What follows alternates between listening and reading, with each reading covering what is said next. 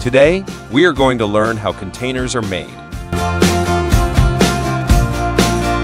Containers are essential for transporting goods across the globe, but have you ever wondered how they are manufactured? Let's find out.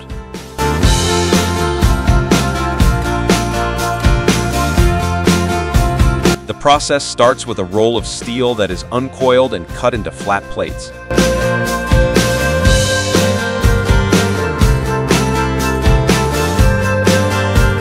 These plates are then cleaned by blasting them with metal pellets to remove any rust or dirt.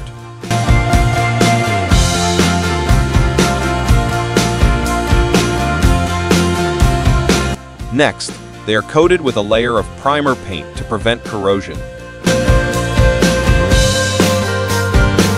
The plates are then moved to a workshop where they are shaped into different parts of the container.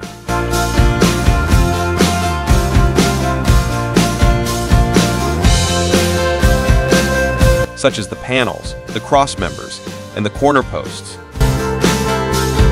These parts are cut and bent using machines and tools.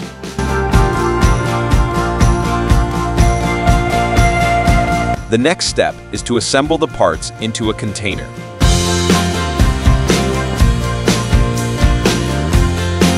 First, the side panels and the roof are joined together. Then, the front, rear, and bottom parts are added.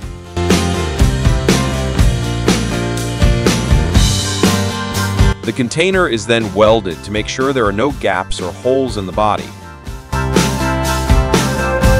As the roof is fitted to the body, the next step is to weld the body again to eliminate any gaps.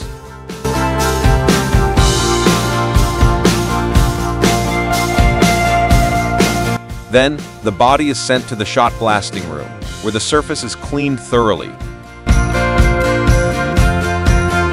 The inner and outer body parts are then painted and dried by a robotic machine.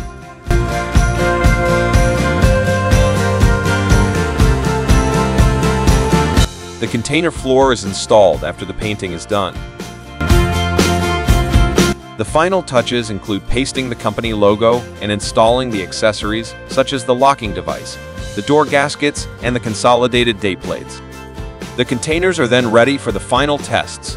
It is tested for water tightness, structural integrity, and technical compliance.